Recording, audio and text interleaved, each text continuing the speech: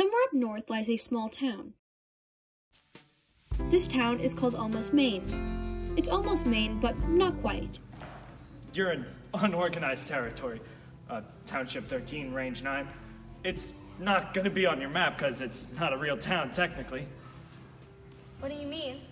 So, to be a real town, you gotta get organized, and we never got around to getting organized, so we're just almost. The people in this town are the ones you'd expect. Normal, everyday people. But just like you and I, we all have our own stories to tell. Well, so do they.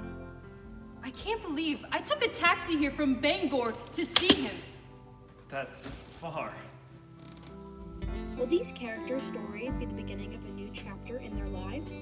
Or will it be a sudden change to their current one?